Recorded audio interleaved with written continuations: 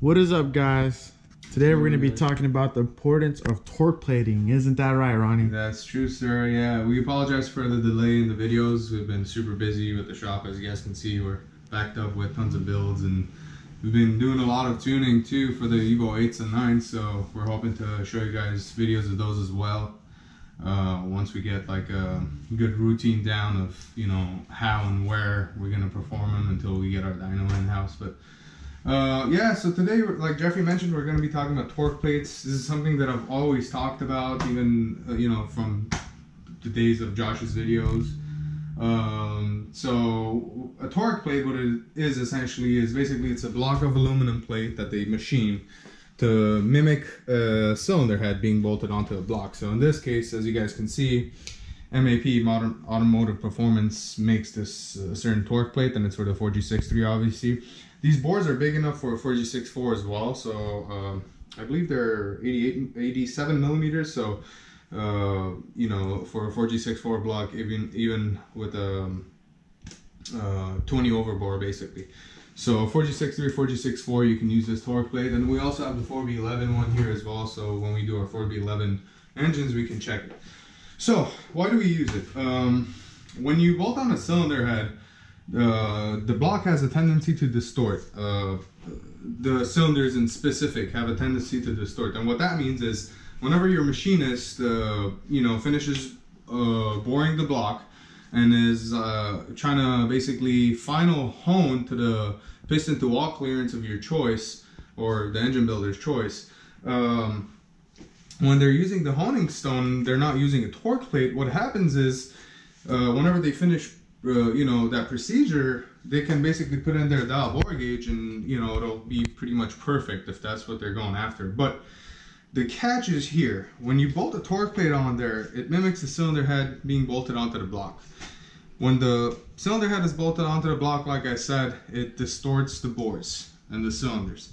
So if you are to bolt a torque plate onto the block when you're doing the final honing process, you know, you can get the bore nice and perfect, and you know, the least amount of taper and out of round possible. And then when you take it off, it's actually going to be a little distorted. So it's basically vice versa. But you want that because when you machine it with a torque plate on there and you bolt on your head, you're going to have a perfect cylinder, or as perfect as your machinist got it, pretty much. So today, me and Jeffrey were talking about this, and obviously every engine that we blueprint, we, you know, put the torque plate on there. We double, triple check our machine shop's work. As you guys can see, we have a sheet of paper that we always, you know, write down our measurements, our X, Y, and Z for basically our, you know, taper and out of round. We basically measure at 3 points in the cylinder, about an inch, inch and a half down is the first place we measure, halfway in the cylinder, and then again an inch or an inch and a half from the bottom we measure again. So 3 places, 3 different locations. So I wanted to show you guys this because there's a lot of debate about this, and even though I've always argued and, you know, told people that you need to use a torque plate for the 4G63 motors because they distort, and some people are like, no, we have great success with them, you know, running these clearances, yada yada. Basically, you have to run it super loose if you don't use a torque plate because it distorts the crap out of the block. And I'm about to show you guys that. So you have to use the same head gasket and the same head studs or whatever fastening, you know, material you're going to use to hold the head on. So you're going to have to use the same thing. So for this particular Evo 8 block, we're using an Evo 9 gasket because it's about 20 thousandths thicker than an Evo 8 gasket. So we're using that. We use this during the machining process, and now we're using it to check the clearances and everything else because, you know, we want everything to be mimicked to the time of the engine being machined and when obviously the head's going to go on. This engine's using the regular ARP 2000 grade head studs. You know, this engine's not going to be seeing any more than 35 pounds of boost, so there was no need to upgrade to anything crazy. So you bolt this on, you apply your moly lube on the ARP stuff, and you torque it to spec just like you would a cylinder head. So how you actually go on about measuring the cylinders for taper and out of round. This is actually the same procedure we use to measure the piston to wall clearance. So every piston manufacturer is going to give you a different gauge point. So the Wiseco's, it's about right here. So what the gauge point is literally where you put your gauge, or micrometer in this case, and we basically lock it to this measurement, and then we just wiggle it. We make sure it's not too tight. Basically, you just want the air gap to be out of there, and that's what we have achieved right here. So this is the point that the manufacturer wants you to measure piston to wall from. So you gauge it over here, and now you have this micrometer set to the essentially the thickest portion, the widest portion of the piston, if you will. So we use our handy dandy little micrometer vise, which, as you guys can recall from the previous videos, I used to use the vise with a piece of paper on there, and this actually has two nice cushions so you don't distort the tool, because it's a precision tool, so you don't want it to distort. So next thing you're gonna want to do is you're gonna, obviously, a quality dial bore gauge. We always use Mitutoyo stuff. We're gonna be investing in some Sun and stuff later on as well, but so basically what you're gonna do is you're gonna choose the correct size, or the closest size to the piston or the bore possible. And what you're gonna do is you're basically gonna use two of your fingers to hold this portion of the dial bore gauge in here while you wiggle the other end of it to basically see where the dial stops. So where the dial stops is where the 0 point is at. What that means is when I zero this out and I can't get it to go past 0, like it stops at 0, it means it's basically zeroed out to this part. So it's the size of that piston. So let's do that together right now. So we're about 2/10 of a thou off. There we go. And the more you do this, the easier it becomes to set. There we go. Perfect. I like to double check, triple check, quadruple check. Let's do it one more time. There we go. It's at 0. All right. So this is going to be our X point, Y point, and Z point. On this particular cylinder, our Y point is the one that's crazy distorted. So I'm just going to show you guys real quick, and then we'll take the torque plate off and we'll show you the rest. So the cylinder number 1, again, 1.5 inch down the bore. We're about 4.7. We go a little bit down. We're at about 4.6, and then we go all the way down, and we're at 4.5. So that's 0.2 of a thousandths deviation, which is completely normal. The Y point, 4.5, dead on.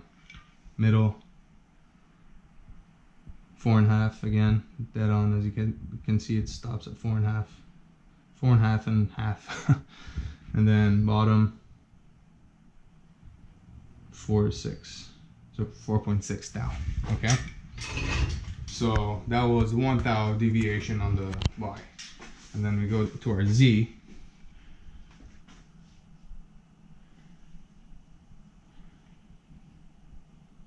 We got about, let's see, about 4.8 to 4.9. We got about, again, 4.8 over there. Then we go down a little bit. We got about 4.5. So one more time, 4.8, 4.8, 4.5. Okay, that's one cylinder. We can demonstrate another one here for you real quick.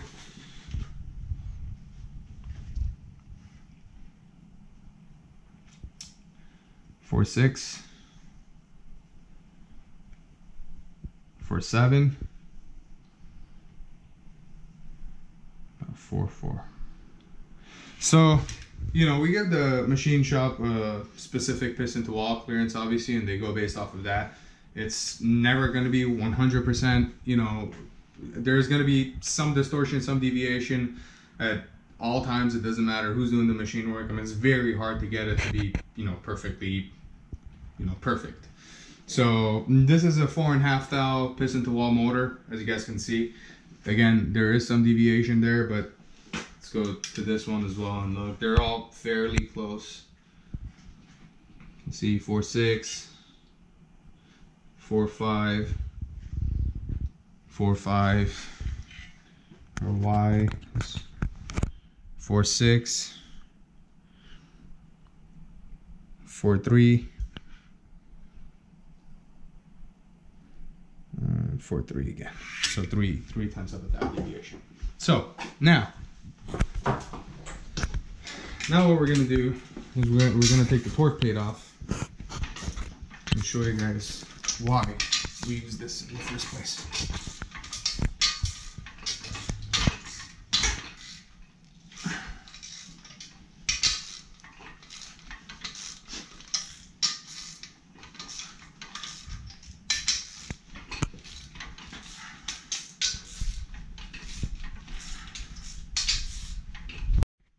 Back, and now with no torque plate this So the torque plate's off, as Jeffrey mentioned. So we're just going to go over what we just did again and see the results.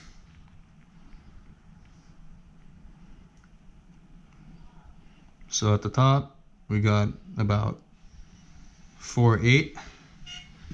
In the middle we have about 4.3, and down low we have about 4.2. So before it was 4.7, 4.7, 4.5, I think. So let's go to our Y. This is where it has the most distortion on this block.